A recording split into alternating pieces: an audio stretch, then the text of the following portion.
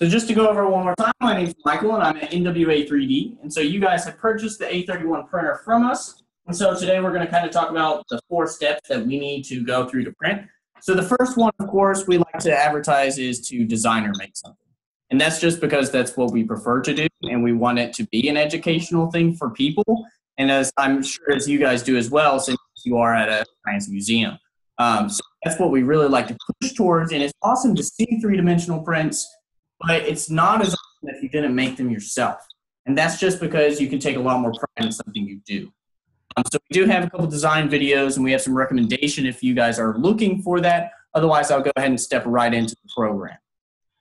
I think we're good on, we use Tinkercad for kids to work with, and they seem to get it reasonably well pretty quickly. And it's actually one of our recommendations, and we really enjoy it. It's pretty simple to use, pretty simple to look at, and that's very key with these kind of students that are going into it. So you don't want to make it overwhelming to them, and Tinkercad is like drag and drop shapes, and it makes it a lot easier. So right. We had a kid, like within 2 hours, he figured out how to build the Starship Enterprise. Oh my gosh. Yeah, of course. That figured. They're capable of amazing things. So, all right. Next, what we're going to cover is Cura, or C-U-R-A. So Cura, and that's the slicing software that prepares it for the printer. So as you know, Idea Maker that we utilize with the Raise 3D is pretty much the same thing. It does all of the same stuff, just with maybe Cura has a little bit more settings for you to play with. Right. I'm going to talk base on right now. So you guys should have a USB with a micro SD card in the back of it. Is that true? Yeah, but we already had Cura pre-installed for the A5s. Okay, which Cura do you have installed? 15.46? Hold on. 15.04.5. Okay, cool. That'll work great. So let's go ahead and open up Cura. Yep, got it open. And I'm going to go ahead and swap my screen over. So whenever I swap my screen, it's probably going to maximize my screen on your computer. If you want to minimize it, just hit escape. Okay. There we go. So now you can also see my Cura, and we can step through the process of setting up a new machine and adding the A31 to our repertoire printers. All right. You probably have the same view as me right now because you guys have set up an A5 previously. All the settings on the left-hand side are going to be familiar, and what we're going to do now is just click on Machine and click Add New Machine. So it's going to pull us out of there and start the configuration wizard.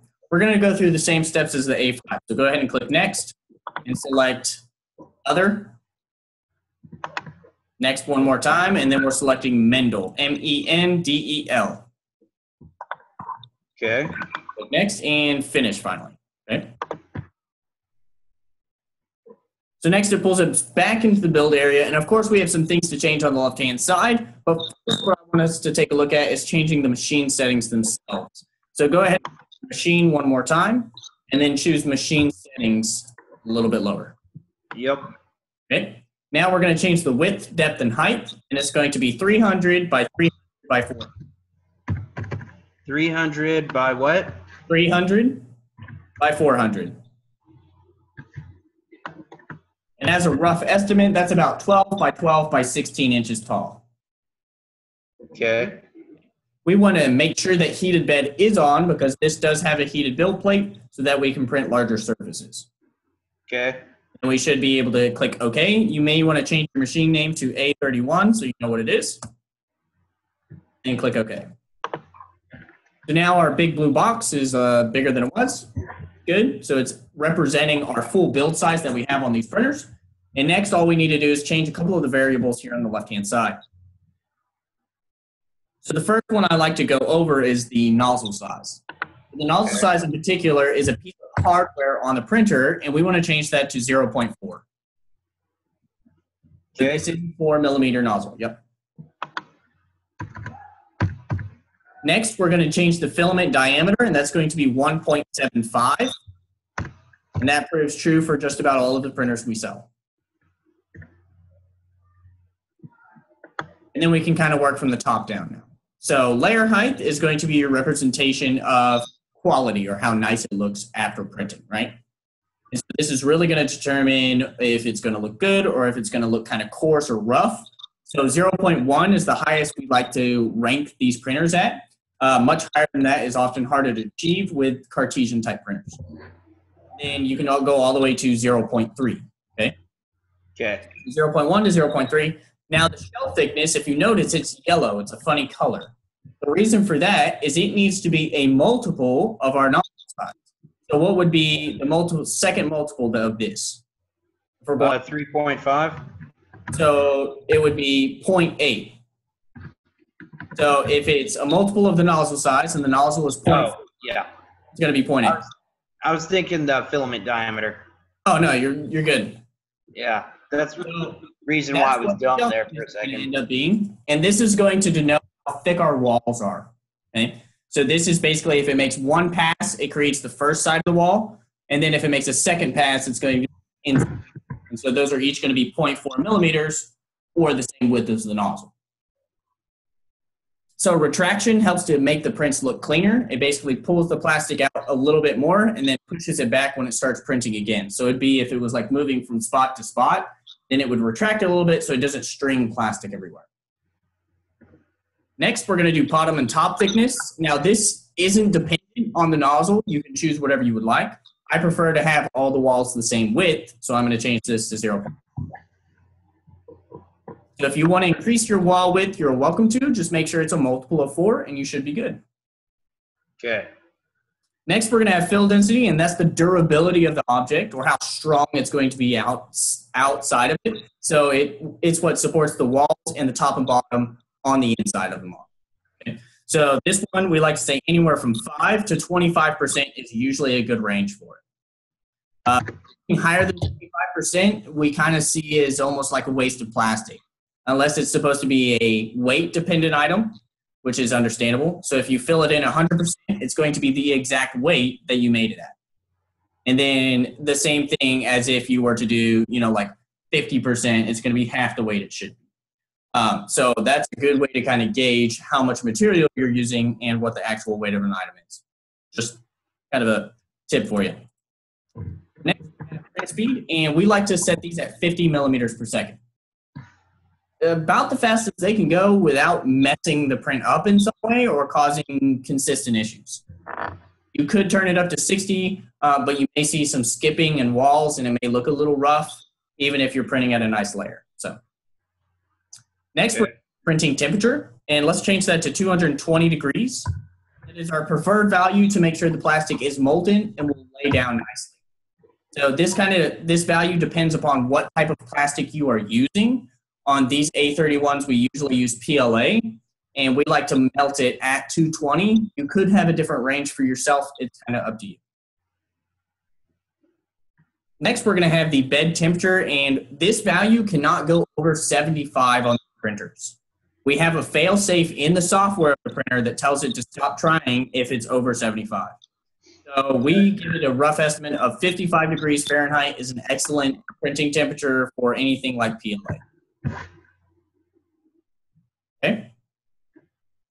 So next, there's only 2 more values that we need to touch base on, and it's going to be support type. And supports are basically what helps models or pieces that are floating above the build area to be printed. And platform adhesion is exactly what it sounds like. It helps to adhere to them. Okay. Do we have any further questions about either of those? Which one is it? Which one is just the 2 lines around it? So that is platform adhesion type, 2 lines around it, and this is going to be none. Okay. Considered to be is a skirt, and Cura 15.4 automatically applies a skirt. So it basically primes the nozzle and prepares it and then starts the print. If you adhere to it, we recommend only using a brim, and it's going to basically make a suction cup effect. Then a raft is going to be an entire area that it builds before it builds the object. So if you do want to like mount something on a platform of some kind, then a raft would be the way to go, right? Yes. It's going to be much cleaner if you have a raft underneath it, but it is going to take a considerable amount more of time. So, right. Excellent. So the only thing left to do is we would need to load a file, and I know you guys are pretty good about the STL files and the G code. So at this point, you guys are probably pretty familiar with it. So first I'm going to load, and I'm going to choose an STL. And so that's what comes out of our creation process.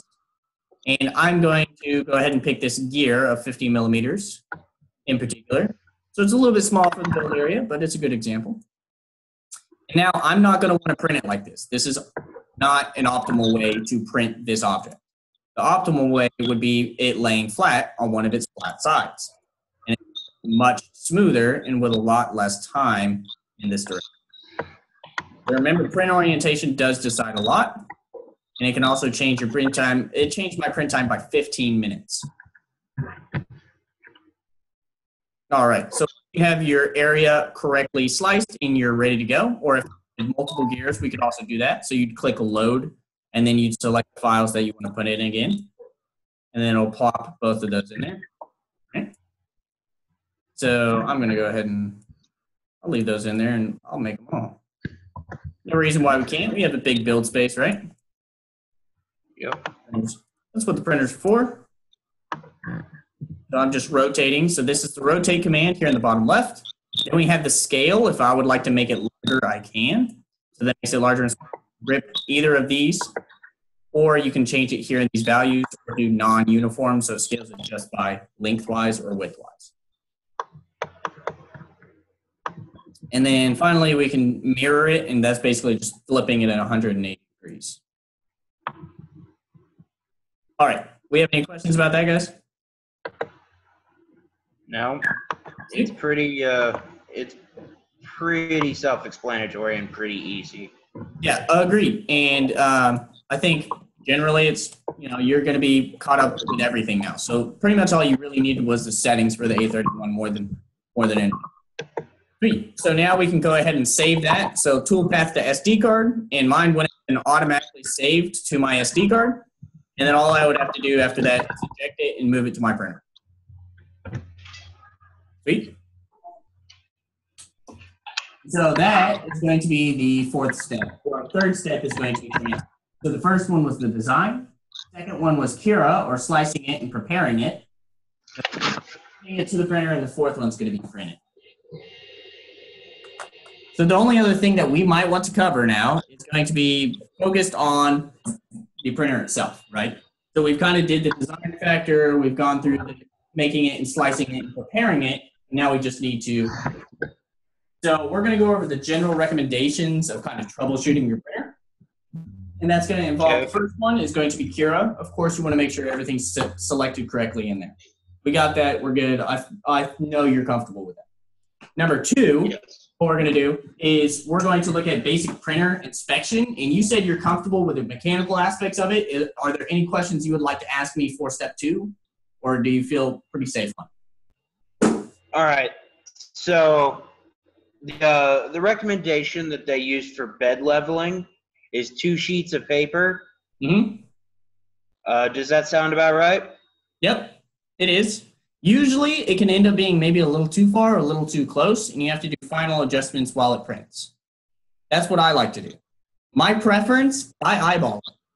I'm so used to using these 3D printers at this point that I eyeball where I think it's going to be probably print pretty well, and then I schedule a print. If it doesn't successfully lay down, I adjust it accordingly.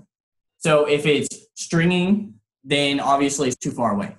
If it is basically not coming out of the nozzle or it looks wispy on the build plate, it's too close, it's causing pressure so it can't get out. Right. Those are the 2 cases that you would basically adjust for.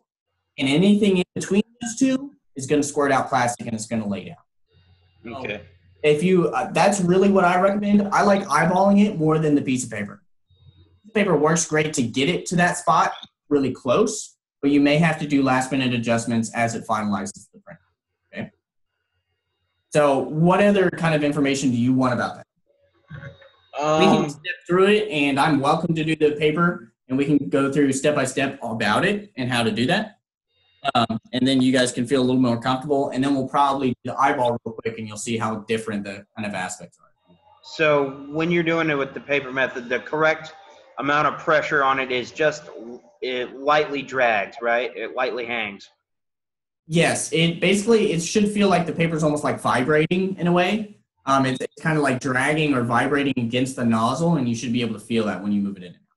So let's flip through that process because that is step 3. So step 2 was basically like mechanical inspection, making sure the motors are plugged in, so on and so forth, right?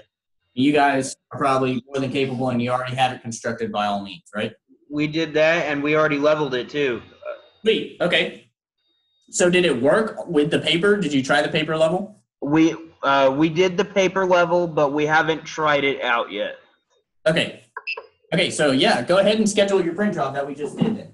I'm going to go ahead and try and quick level mine, because mine is not even plugged in. Great.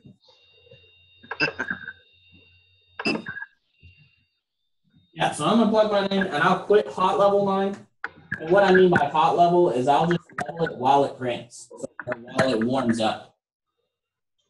So, of course, the first thing I'm going to want to do is I need to load my filament. So I'm going to click on Prepare or Setup, and then Preheat PLA. So it starts making the nozzle hot so I can squish the filament through. Okay. Right. So if you want to follow along with this process, we can get to printing pretty much as soon as possible.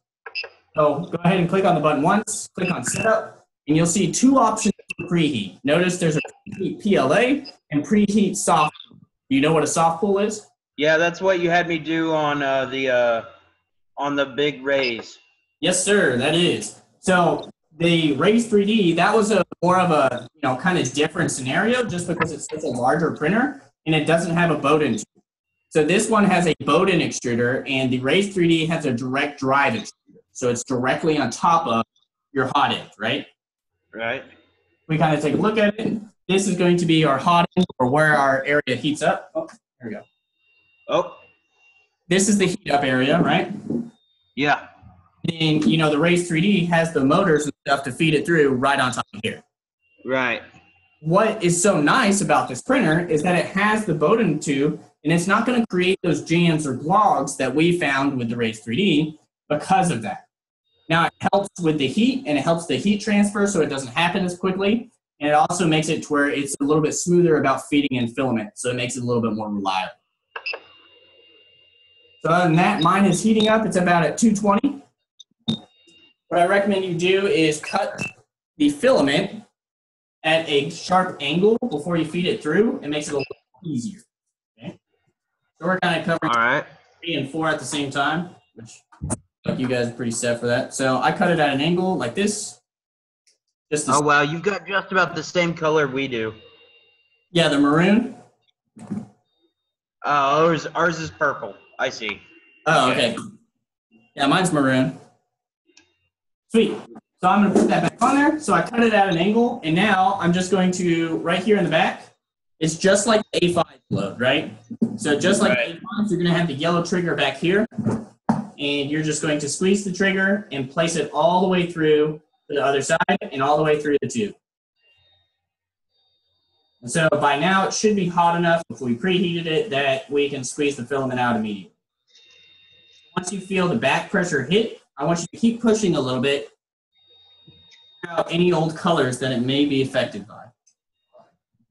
So this is a great method to change colors if, maybe somebody at the museum is trying to get a different color or a different print. I recommend pulling it out and reinserting the color and then squeezing out all of the old plastic. Right. That's just basically like a pressure squeeze. So now mine's heated up. The bed's almost at 50 and we're at 220 and it pushed out filament. So that means I don't have a clog. That's good. And now I'm going to go ahead and click on the button, click setup, and I'm going to go to auto home.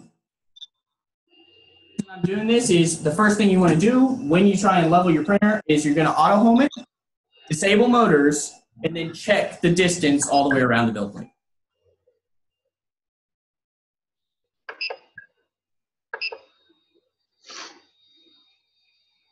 So just now hitting the bottom. Sweet. And I'm going to disable motors so I can move everything around except the Z-axis because I want that to stay as close as I can. So disable motor. And now I'm going to just check the distance with my eyes. So I'm going to look at how much of a gap do I have with this nozzle already. And so mine is looking pretty close to it already. So it's pretty much touching it right now, right? Mine has a small gap. Yeah. So as long as it has a very thin gap, I'll put it out here so you guys can see a little bit. Right now there's filament still coming out of it, but yeah, it'll be all right. So this is what's called a hot level. So it's hot, and we're leveling it, and we're about to schedule the print. And so that's the idea behind it, is that one thing we want to do with this type of printer is when we level it, we want to make sure the build plate is hot, or it's going to be at that when it prints. Because when items cool off, they tend to change shape, and they warp sometimes. So we want to make sure it's preheated when we level it. So right now the bed is warm and it's preheated, so it should have everything worked out. And we want to make sure all the areas are the same distance or same height all the way around the build area. yeah. A little bit close. And I'm just going to check each of the 4 points. So we have 4 corners, one here, here, here, and in the back. And I'm just going to kind of go through and check each of the 4 corners. And mine's a little bit too close, so I'm going to turn it to the right, and it should lower the build area. Okay. The righty-tighty is going to lower it. I'm going to lower it till I see a gap, and then I'm going to move to the next one. So this one's again a little bit too close, and I got a gap. Very small gap, not much. And a gap. And finally, this back corner looks pretty good. Just maybe a little bit more. There we go. I didn't use piece paper. I just leveled it with my eyes. And it should be decent enough for me to start a print and then see how that print works. So that's what I'm going to do now. Click on the button, go down to print from SD card, and select my gear 50 millimeters that I saved. And so since my nozzle's hot, I'm going to raise my x-axis up right now so it doesn't burn my build plate. So one thing, if it is hot and it's sitting right next to this blue build area, it will burn a hole in it. So beware. So all I did was I took my right hand and I went ahead and just turned it the back spiral to the right, and it should raise up your axis. Yep. Okay. It's a good prevention. So now, right as it's finishing the last of the heating for the bed, we can kind of talk about some filament. So we kind of hot level the bed really quickly. So the paper works to get it close. And then I like to check the first layer of every print and adjust it as it needs it. So the other thing that we may want to talk about is you don't want to leave filament in the printer while it's hot and not doing anything. If it's not moving, if it's not squirting out, what's going to happen to that plastic that's sitting in this 220-degree area? It's gonna melt into it and gonna mold to it. Yeah, it's gonna become like a baked piece of bread. And that baked piece of bread is gonna turn black. And it's gonna be really hard to get out of that pan. That's what happens, and that's a very hard carbon clog is what it's called. So we wanna avoid that. So if it's sitting around and you see it on, it might be hot or something, I would immediately turn it off unless you're scheduling a print then. Okay? All right, so is we can push it starting up. What's up? The print that we scheduled is starting up. Okay, good.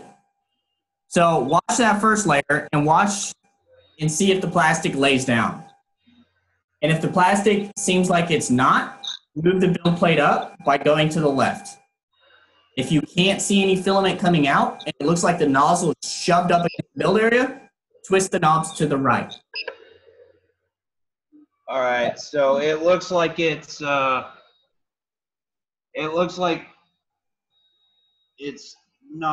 quite close enough on the front side for us. So you want us to? Yep, do it right now. Don't even stop the print. Just turn it to the left as it's. Okay. Turn the knob, turn it to the left, and you can leave it. It should be working. Just turn the adjustment knob on the bottom of the build area left. Okay. It looks like mine's not close enough either, so I'm going to do the exact same thing. Okay, and I'm going to do that on all of them. I'm going to adjust them by about a half turn to a little bit more than a half turn all the way around. And then it should, in theory, raise the entire build plate up, but not change the level of it. Okay, so now mine's laying down. Is yours? Yes. My plastic is laying down now. And you can adjust it. You have some leeway once it starts to lay down. If it looks very circular, if it looks like this, there's only this section is laying down on the build area. So that's not super great. You want it to be more of a flat top and a flat bottom. So it'll almost look like a thin rectangle or rectangular prism being laid down all the way around. That's the preferred look. That's something you'll just get used to over time. And you can kind of find your favorite spot. Usually once you level these, as long as you're not moving them from room to room all the time, they're pretty level.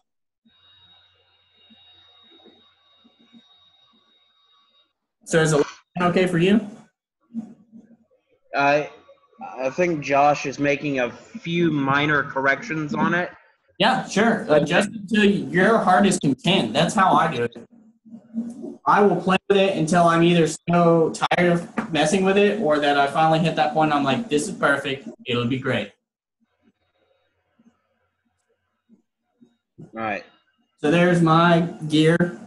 The first layer of it. Lay down pretty nicely. Looks well squished. It seems like it's going to print the next one just fine too.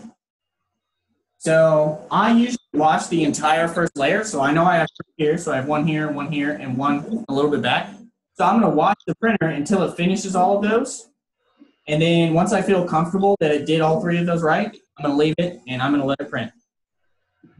The best method to ensure a print will finish is usually making sure that the first layer goes down well and sticks well.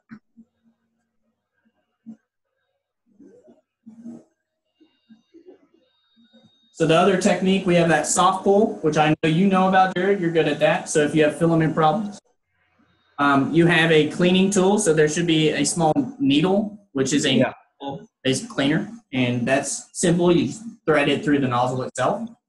And then I like to do the pressure, basically just applying pressure in the back here to the trigger and pushing the filament through to clear out any small baby clogs or little burn areas or old colors. Okay. Awesome. So how's it looking? So far I think it looks pretty good. Sweet.